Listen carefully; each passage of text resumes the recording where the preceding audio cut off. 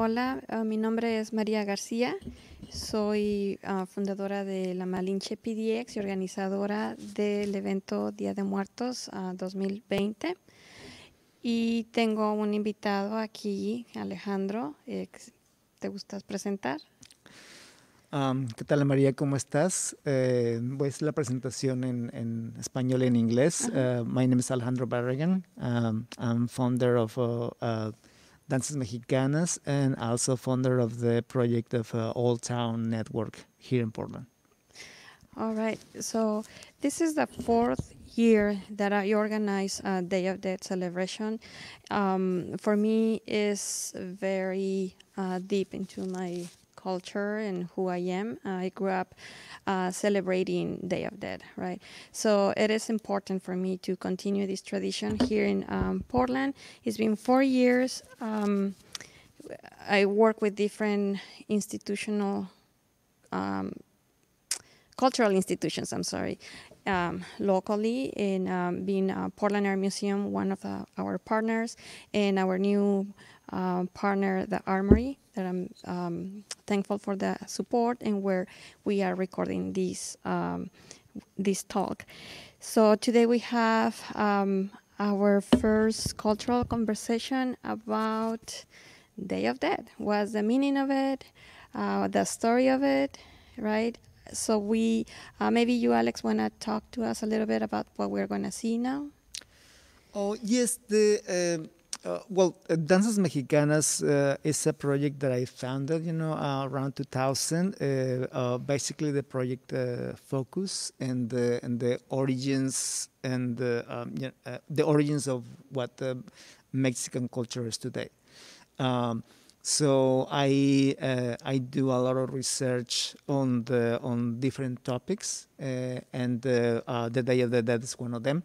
What we are going to see is just a part of a documentary about Day of the Dead, which I call La Tierra donde los muertos están vivos, the land where the dead are alive.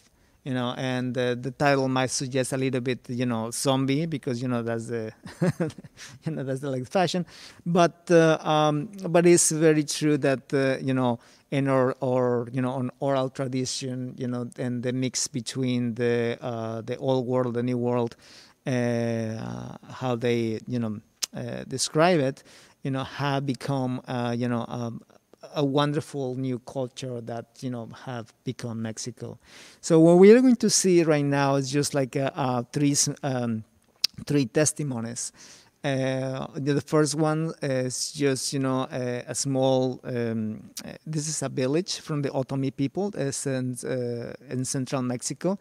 I was able to be invited to an Otomi family, one of the very elders there, and they share their offering, their and tradition and the Day of the Dead, and then after that we are going to see an reenactment of one of the first testimonials and of that I picked up, that I found. This is for 1949, so there's no really video or audio, from the for this interview, just a transcript. So we did a reenactment when an actor from New York, Mr. Juan Guzman, was very kind, to do the reenactment, and then we did some trimming and video, so we can illustrate this interview.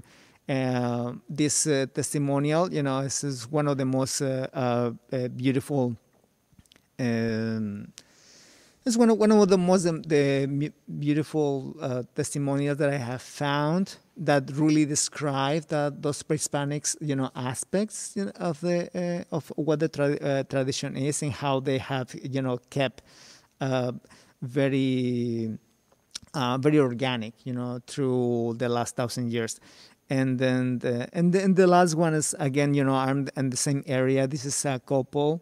These are important elders in the community from the Otomi community in central Mexico.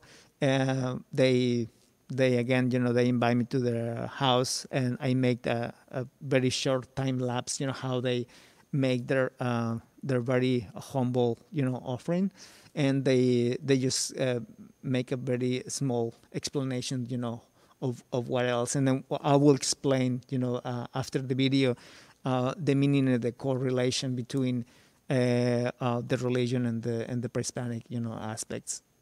Okay, beautiful.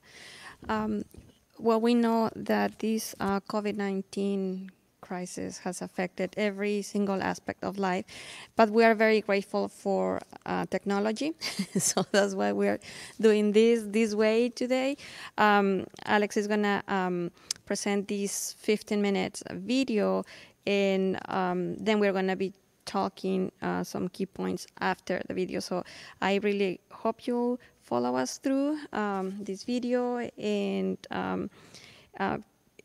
be open to the beauty of our culture, right? And let's compare how the past was in the present, how now we're living, our life, and it's always good to look at other communities, how they celebrate, what's the story,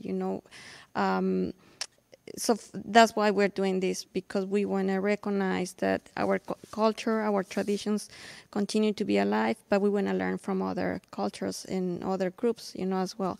So let's enjoy the video now.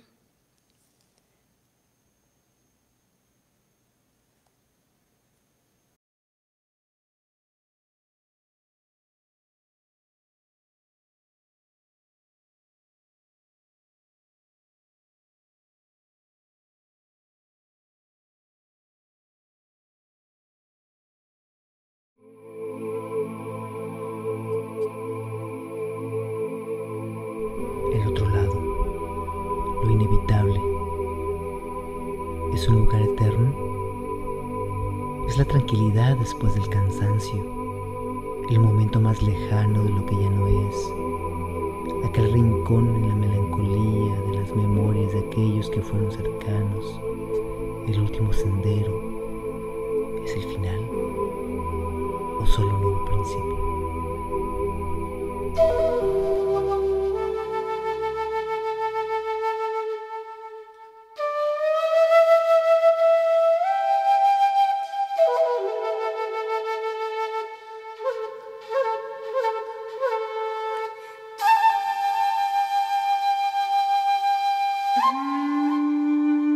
Tierra mi cuerpo, agua mi sangre, viento mi aliento, fuego mi espíritu. Tierra es mi cuerpo, agua mi sangre, viento mi aliento, fuego mi espíritu.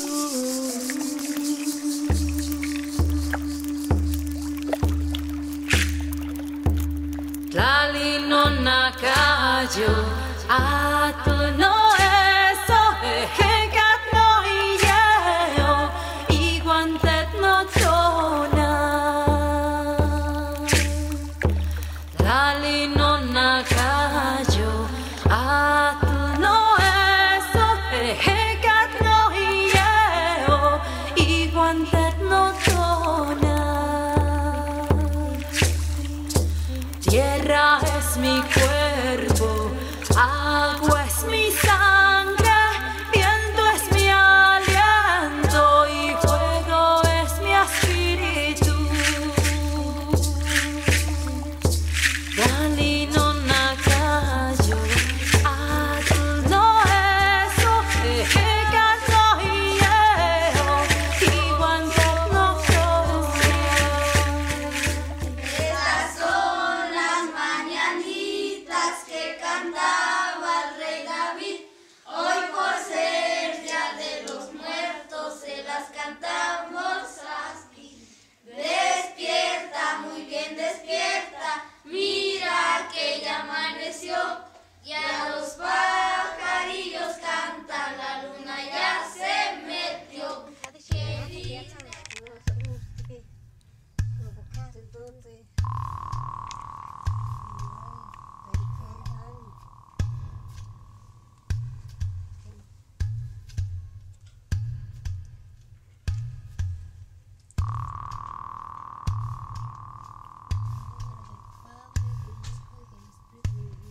Así es, porque ella casa y mi suegra no responde bien, aunque sea poco, pero es lo que pone, aunque sea algo, pero aunque no va a decir que es mucho, pero es su ofrenda de cada año lo pone, no, ni lo vamos a decir que es mucho, pero pues, aunque sea, es de mi suegra, así es que es su costumbre. Okay. ¿Para quién es la ofrenda? Pues para los muertitos, pues es lo que es. Lo esperamos de mi suegro, de Puntito, de todos mis tíos, mis tías, es lo que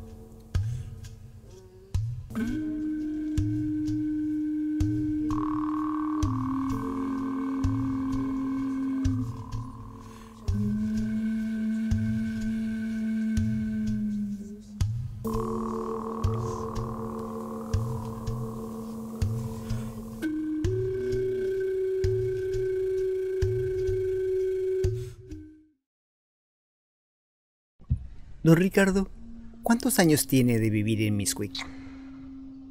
Desde que nací. Tengo 79 años. ¿Tiene usted difuntos? Sí. Muchos. ¿Y dónde están? ¿Quién? Los difuntos. O sus cuerpos. ¿Son cosas distintas? Bueno, los cuerpos están en el camposanto y las ánimas en el allá. Y dígame, ¿qué es el allá? Pues el otro mundo, donde viven las almas. ¿Sabe dónde se encuentra el otro mundo? No, no lo sé. ¿No le platicaron sus padres o los viejitos del pueblo dónde Pues estaba? ellos decían que el otro mundo era como este, pero sin tantas envidias. Aquí todos saben que cuando se deja el cuerpo, se toma el morral con su pulque y sus centavitos y se despide de sus amigos y de sus parientes. Sale de su casa y recorre el pueblo. Pasea por las chinampas y visita la pulquería. Se asoma para ver cómo quedan sus restos. Y luego agarra rumbo para allá, para el Ayecame.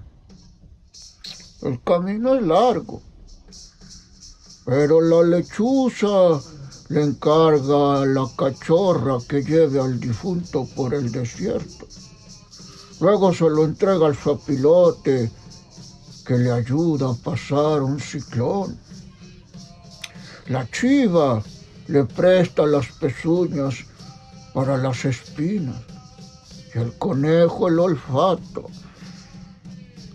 para que se pueda reconocer por dónde está el camino. Cuando regrese en noviembre, muy cansado, encuentra un río de aguas muy fuertes, con 7 brazas muy profundas. Debajo de una enramada, cuidando una papera, está el perro negro. Pero no es un perro como estos de acá.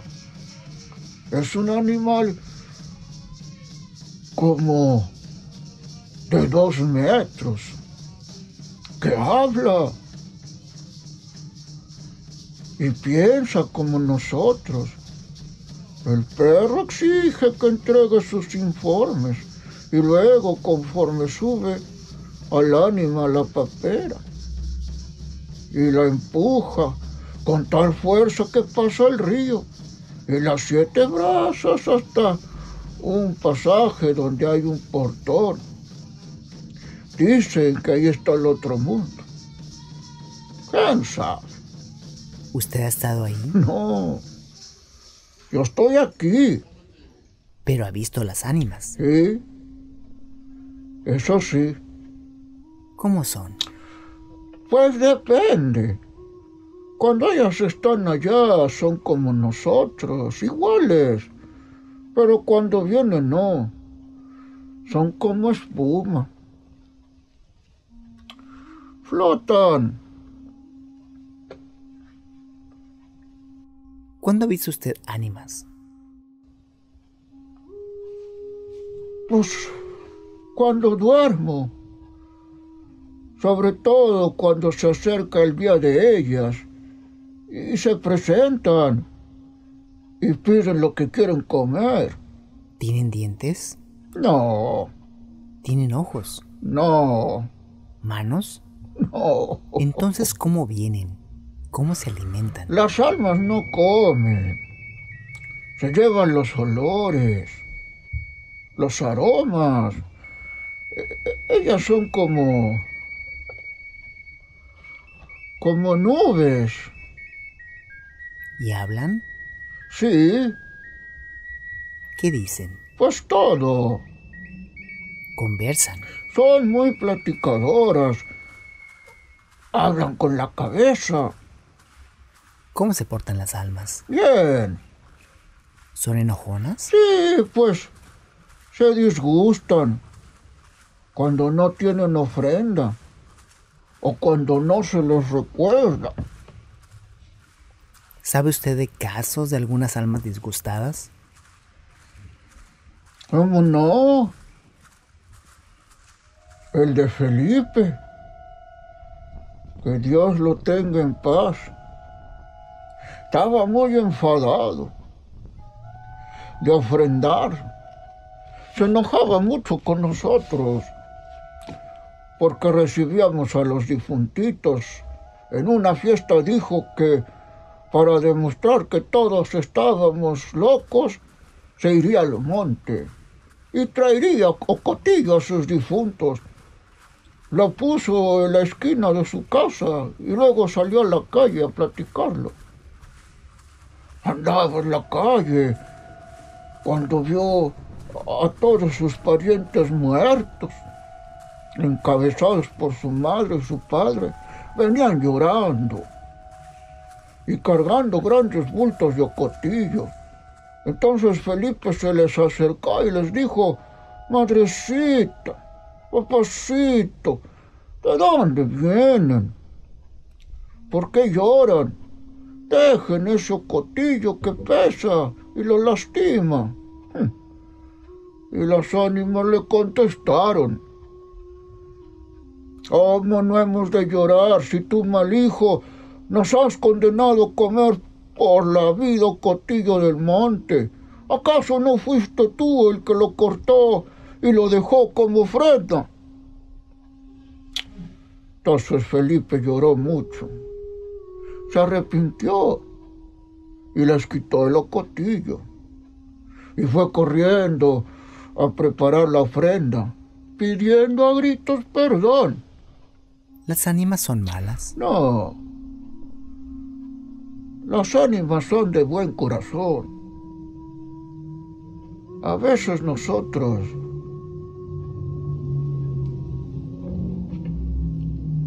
somos los malos.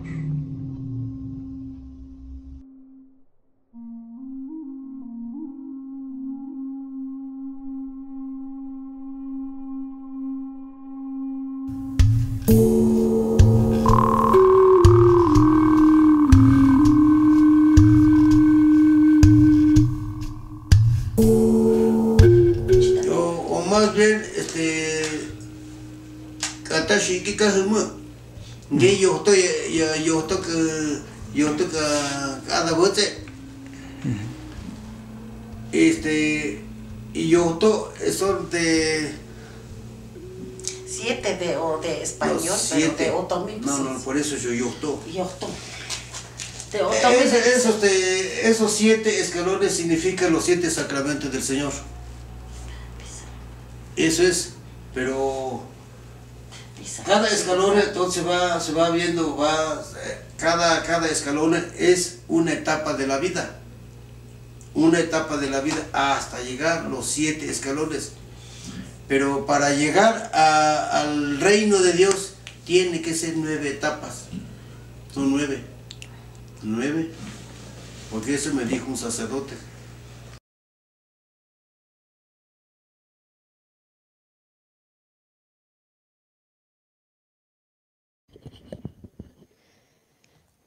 Nice, beautiful.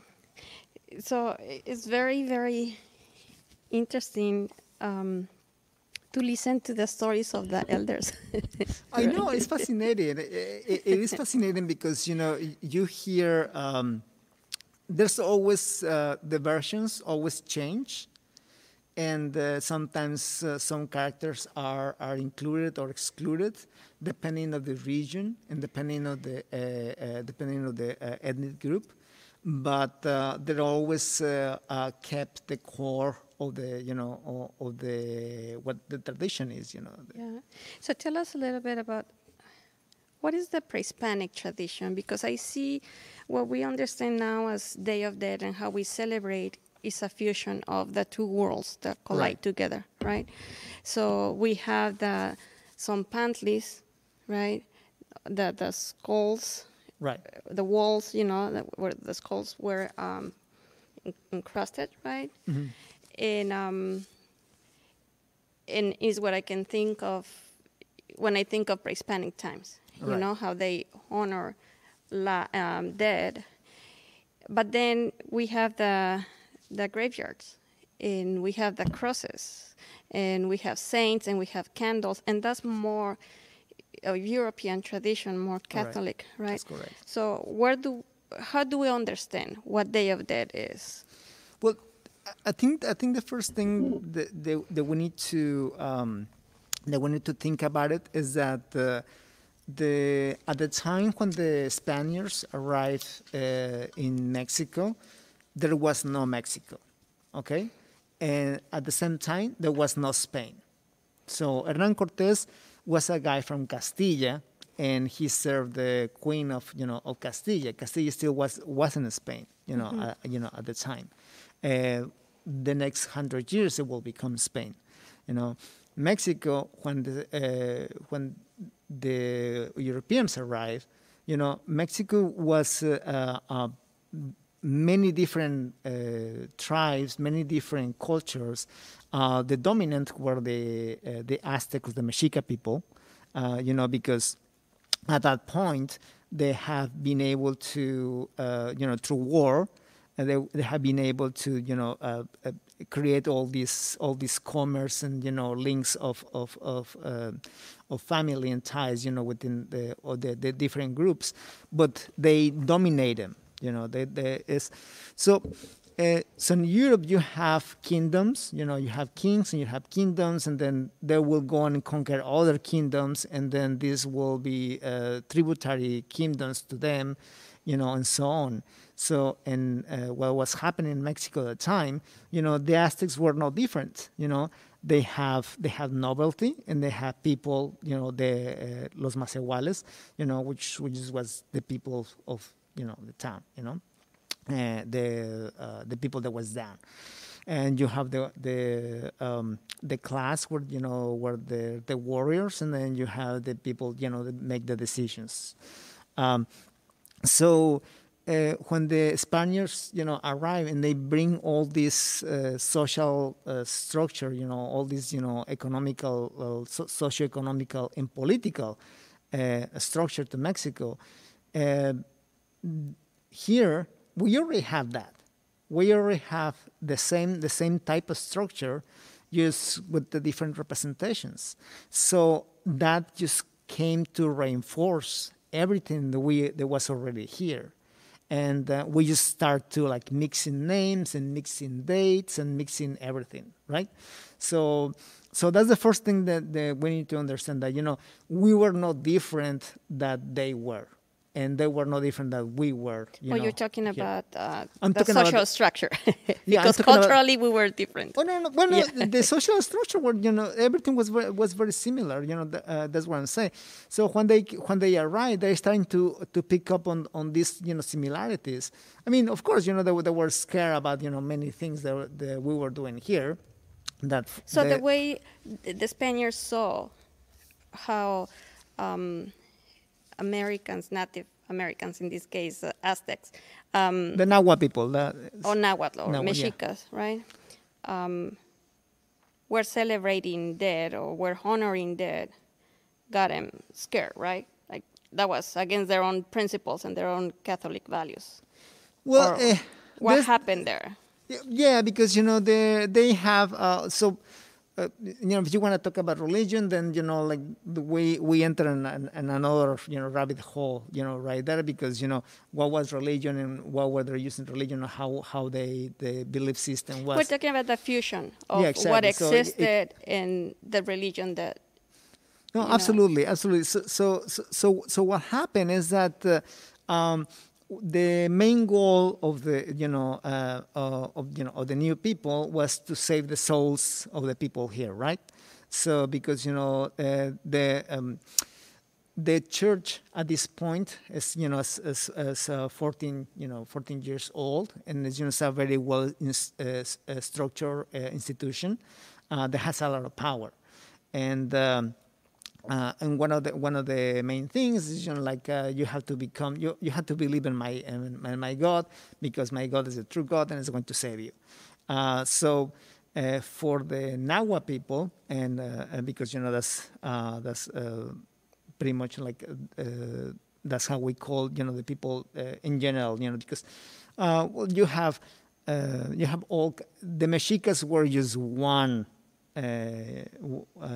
institution. You have Tepanecas, you have Mayas, you have Zapotecas, you have different cultures in Mexico at the time that they not necessarily they all have the same belief system, because they all came from other cultures, in the area, but everyone hated the Mexicas. No, yeah, and we're talking about how Day of Dead came to what it is now, because I guess after La Conquista, there's the imposition, of course, of beliefs and and damage to the city that it was already functional and existent.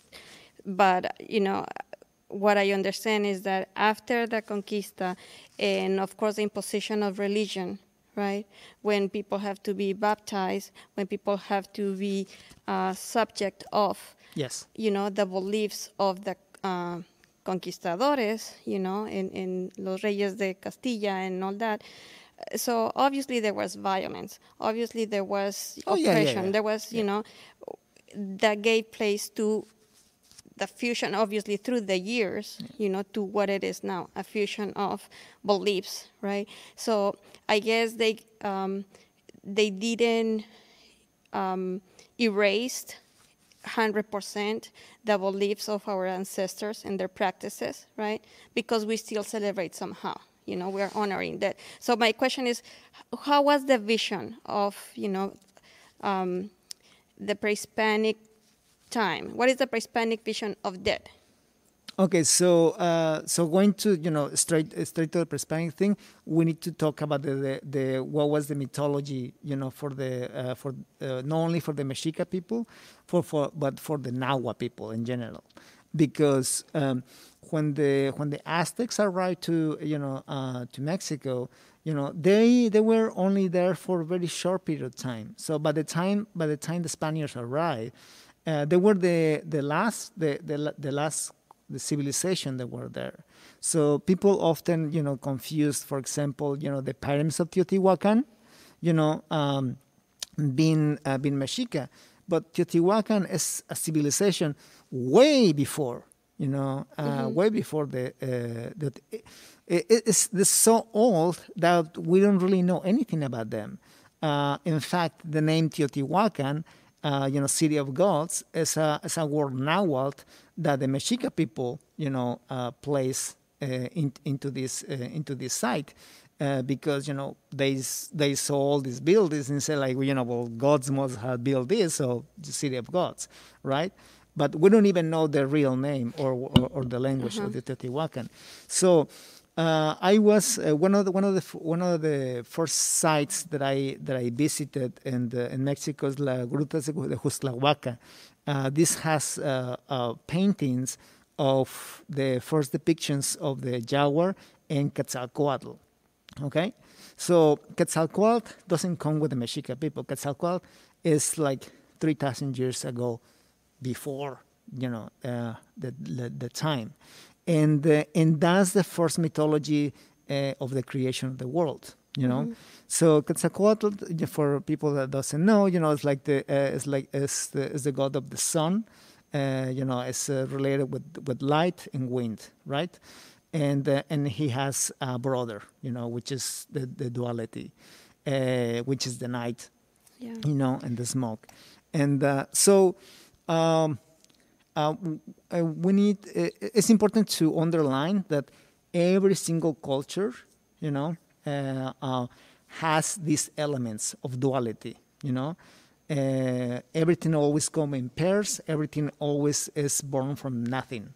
Everything is born from from all these early beliefs of myths of creation. Sumeria, Sumeria and Sumerian people believe that there wasn't there was chaos, there was nothing, and then it was hard to call him God, because it was called nothing, and he created themselves, and then he created the world, and then so on, So going back to what was the spiritual belief, or what was the tradition of dead? That's how do they honor? That's what I'm going, because once we go back to Mexico, like we were not different, in that sense. What I'm trying to say is like the people from the beginning. There was no worship of these new gods, but it was worship of one unit, which was the earth. So we worship the earth before nothing, and the earth is female. Okay, so because that's our mother, and then and the mythology, Quetzalcoatl and his brother, they kill the mother. And they cut it in half, and that's one half the creation. But then in the mythology, Quetzalcoatl has to create men, right? And like in any other mythology, he descends to the Mictlán. So the Mictlán is as this underworld where the bones of his father, were resting. And he has to, he becomes himself, a creature that we call Tlacuache, it's a possum, and then he sneaks into the underworld and convinces the god of the underworld to rescue his bones, so he can return. He can return the bones to the earth and create men, from the bones. So it's this same thing about, death and resurrection, right? Mm-hmm. So when we go forward, more, the mythology is like a little longer, so I don't want to spend too much time there, but. The calendar of the Mexica, the Nahua people, is divided in 13 months. Okay, so there's not 13 months, and each month is 20 days. So 20 days, they're very mathematical. They're very into numbers. So you have 2, you have 4, you have 20. And then the 2 because it's the duality, 4 because you have the 4 directions, north, south, east, west, and then and everything goes around, works around that. In the video, when you see the people with the with the sumerio, and the copal, they're always made a cross, right? So they don't make that cross because Catholic religion. They made that a cross because those are the 4 cardinal points, and that's and that's a representation from the pre-Hispanic aspect of what the tradition came from. So the date when the Mexica people they celebrate the dead, like an actual celebration, for death, was the month number 9 and 10. So each month that last 20 days started in August 8. Okay, within well, in actual year now, so they will start on August 8, and they will celebrate for 20 days, and this first 20 days they will celebrate the people that was young, that died a very young age. And then in August 28, from the next 20 days, extend to September, they will celebrate the dead, the adults, the people that die in wars, and and why not? But they were real celebrations. Their beliefs, they have three kind of places where they can go. So there's no hell, there's no heaven. There's just like there's these places, and the beliefs they're always called Nepantla, which is like in between, which is Nahuatl. So the first one was the Tlalocan. The Tlalocan was a place of, that's the closest thing of there's for paradise, right? And the only people that will go there, if you were any kind of death related with water, if you have some kind of sickness. Also, you have like leprosy, and then there will be very specific sickness that you will die, and then you will go to that place, which as a place, with beautiful lakes. There's a place with always this food. There's, abundance and fertility, because this is the place where Tlaloc lives, and Tlaloc is a divinity that is related with fertility and water. The second place is the sun, and I never heard a better explanation. The one that the Raramuris in northern Mexico, the Tarahumaras, they gave me. This is beautiful. This is very simple, So you're born in the sun. The sun sent their light to the earth.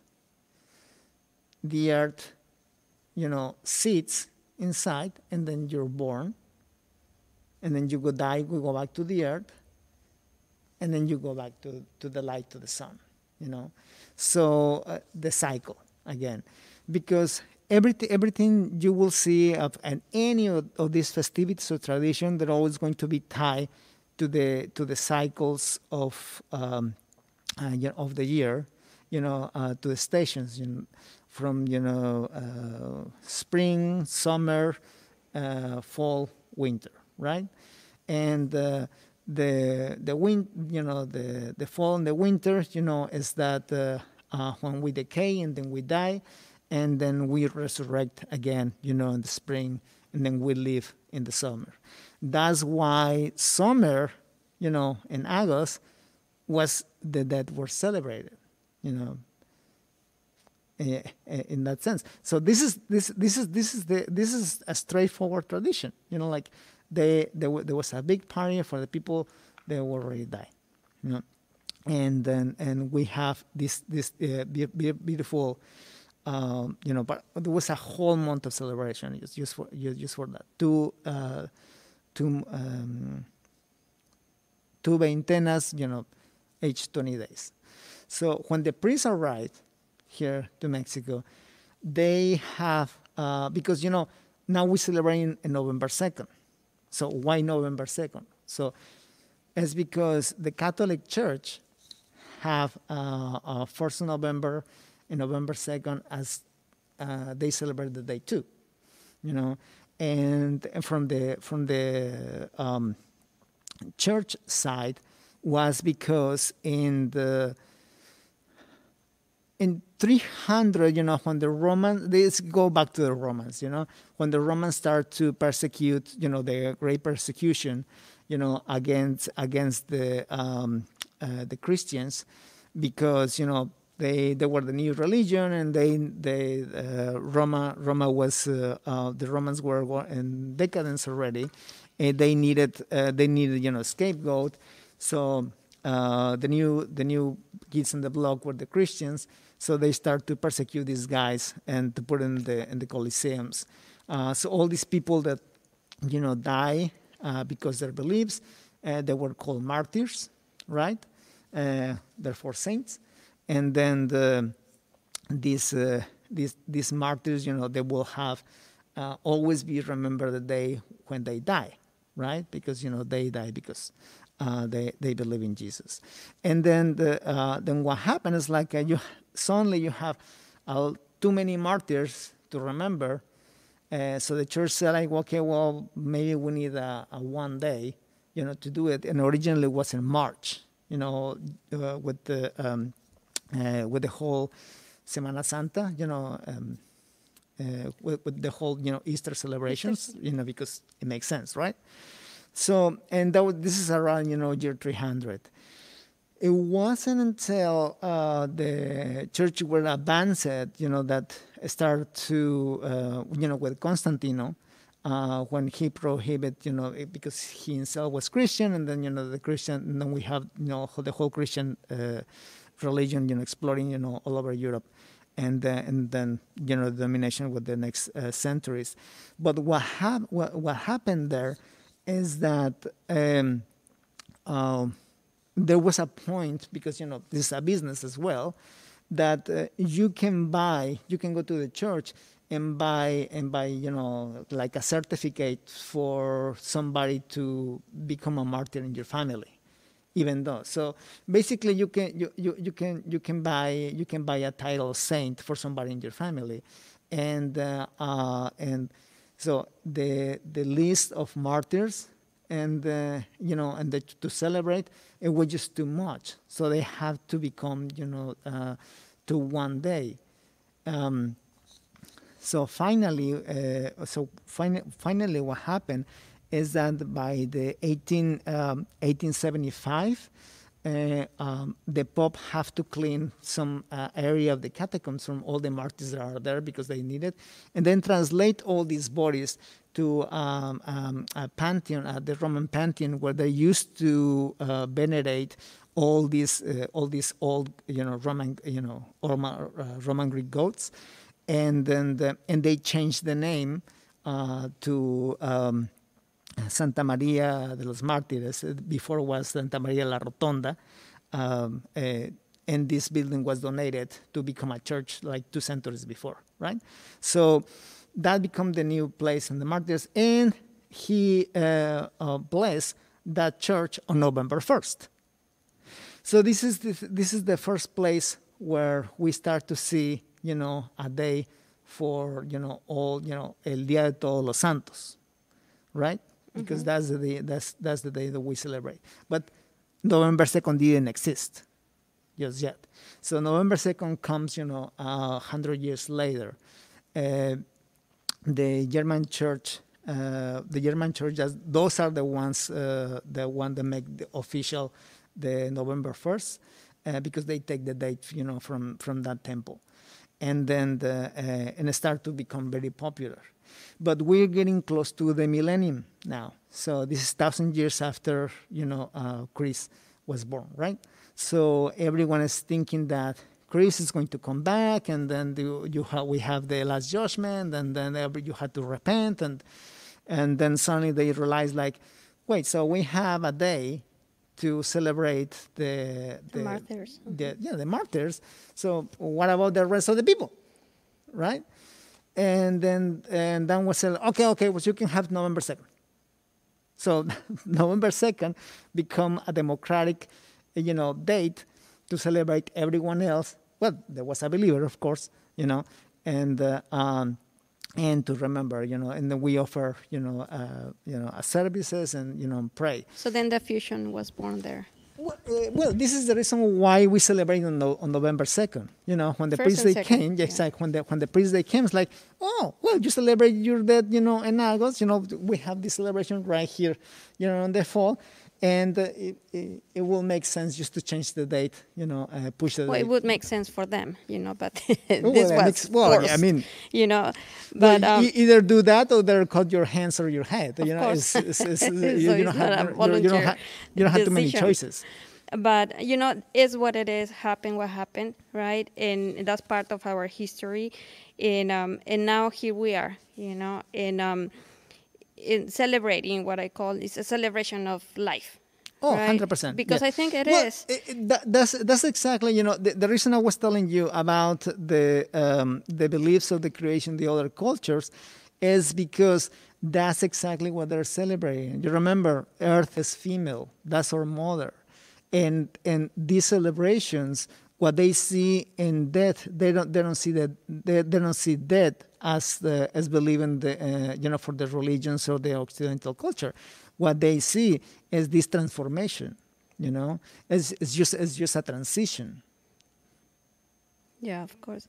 So now what is I think there's several aspects of this celebration, of the ancient celebration, that are being forgotten. And one of them is, and actually the elder who was interviewing this short documentary was mentioning a dog, a black dog, right? So he's talking about this black dog, and it's an animal of almost 2 meters, tall. And I'm thinking he's talking about the Xoloscuincle. Oh, yeah, 100%. Right? Yes. And by the way, is the image that we chose for this year's event, and is very colorful. And the Xoloscuincle is an Aztec dog, a hairless dog, right? Yeah, so that's our image of this year. A lot of people probably saw the image and are thinking like, why a dog? What a dog has to do with that. So can you tell us what a dog, in this case, the Xoloscuincle, that this elder was referring to, means in the tradition? Oh, absolutely. Please. So going back to the part of Quetzalcoatl, the last part that I didn't mention, the last place where people go, is the Mictlán, right? Mm-hmm. So we have the Tlalocan, with certain people, go there. Then we have the ones that go to the to the light, to the sun. This place was reserved for warriors and women that die giving birth. So they will go to these places, and then after 4 years they will come back, and they will reincarnate. The reincarnation, they will be in birds, so they will become birds. So for people to dance that they don't understand, about the feathers, there's a lot to understand, in that aspect. And the third one was the Mictlán. So the Mictlán, as the mythology we already mentioned, say, it's not a hell. It's just a place where your remains rest. Okay, it's a place of tranquility. It's a place of nothing. So again, we are going back to the creation, where nothing was the beginning of everything. Okay, that's what the Mictlán is. It's a place of stays, it's a place of tranquility. That's it. So the dog.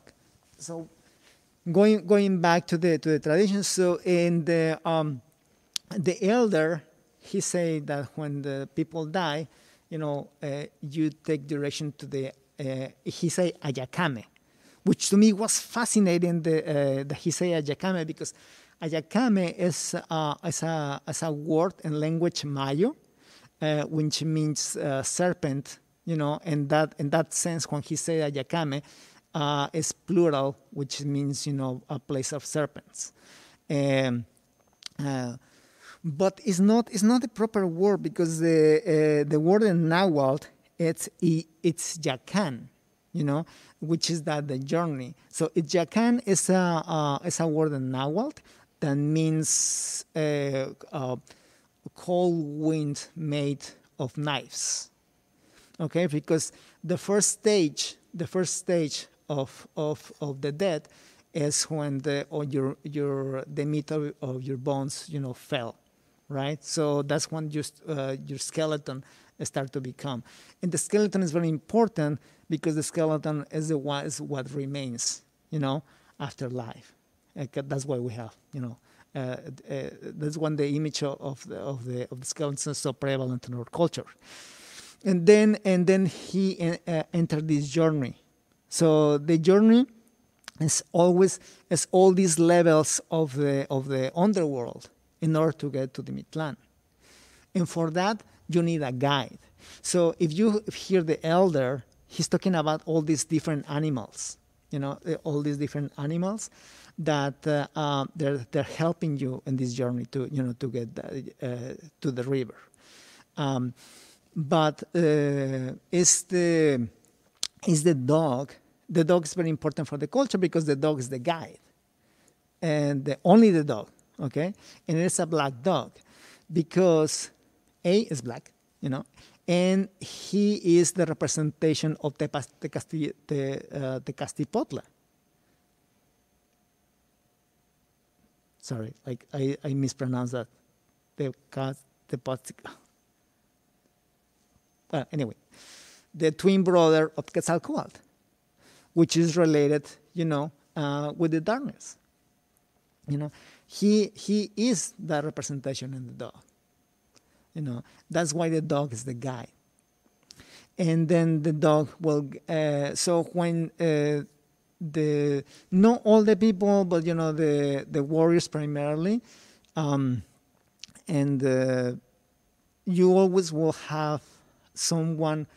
There's many tombs that have been discovered where dogs are killed and then they were buried with you. Mm-hmm. So yeah, that wasn't very unfortunate for the dogs. It's a companionship, right? Yeah, exactly. Because I think in other traditions, other cultures do that. The Egyptians and Chinese. 100%. Again, this is not particular. This is not particular to us. Like every civilization in any stage of evolution, they came out with the same concepts. I guess it's because there's always been respect to death, and it's something that nowadays is hard to understand. Right. And I think that's why Day of Death has become very popular, and it's because a lot of people are very curious about it, right? They say, how come Mexicans celebrate death, right? But it's interesting to learn about it. For me, I remember growing up. And I think this happens to all of us. You're afraid of getting old. Right. You start thinking your mom is going to die, your dad is going to die, you're going to die, and it's a scary thought, right? But as I start understanding and honoring death, understanding that is a process of life, right? Of course. So that's my own belief, right? And it really helped me to embrace that and accept that I'm growing, that we are aging, right? We like it or not. And one day we're going to die because it's the only secure life that we have in our life. We are born with the security that we're going to die one day. So we better embrace it, right? And for me, it's been always interesting to learn more about death, and it helps me to think about the legacy that I want to leave behind me. Right? Because the day is going to come. I believe there's, I don't know if there's heaven or inferno, I don't know. I just know that my soul is going to continue existing, right? So, but I want to be able to leave a legacy behind me. So that's my own personal belief, and that's why I love this celebration so much.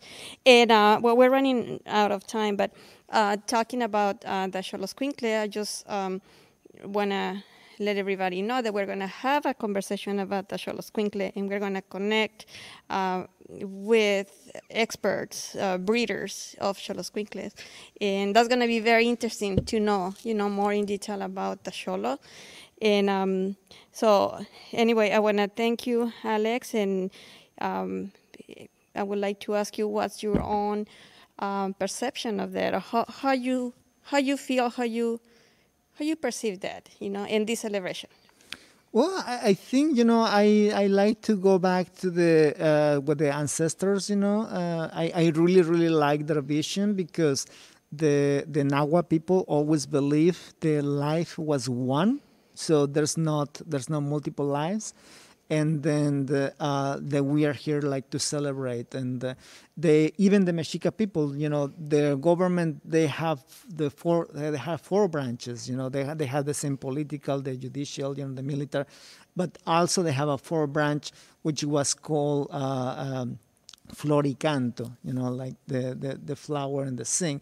And this branch of the government, they focus specifically, and teach, the dances, the not only the ritual aspects, but everything that was around, like the celebration of life, in that sense. And also, again, it's like the title of the documentary, like the dead never depart. As long as we have memory with them, they're with us. Because for most indigenous people, despite all this, years and years of the religion and the imposition, they still don't see that hell, because always was a misconception for the priests from the beginning. Because when they learn about Mictlan, they thought like, oh yeah, if you misbehave, you're going to the Mictlan. It's like, yeah, that sounds about right. Because whatever, yeah. I go. Yes.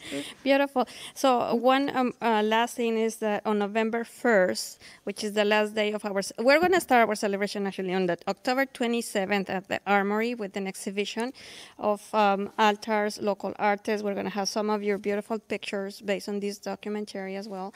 And other local artists that are going to bring their art. It's going to be a very humble, small celebration, but it's going to be beautiful.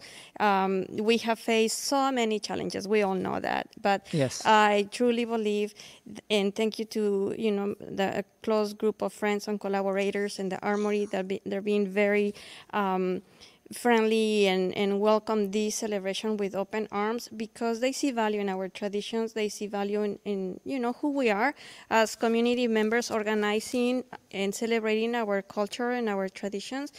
And no matter what, culture must continue to be celebrated. Life must continue to be celebrated. So on October 27th, starting at 12 p.m., we're going to open the doors under appointment, actually. Check out the Facebook page. And then the last day of this celebration will be November 1st. Then we are on November 1st as well at the Portland Art Museum. From 6:30 to 9:30, we're going to have a 3D projection of actually Quetzalcoatl, right? With the Xolo, yes. And going in this journey to the Mictlan. So we're going to see the 9 different levels to go to Mictlan. So it's going to be absolutely beautiful from 6:30 to 9:30 p.m. on November 1st. Thank you very much to the Armory. Thank you, Alex, and thank you all the audience for being with us. It was a very unique experience connecting with you this way, but it's what it is.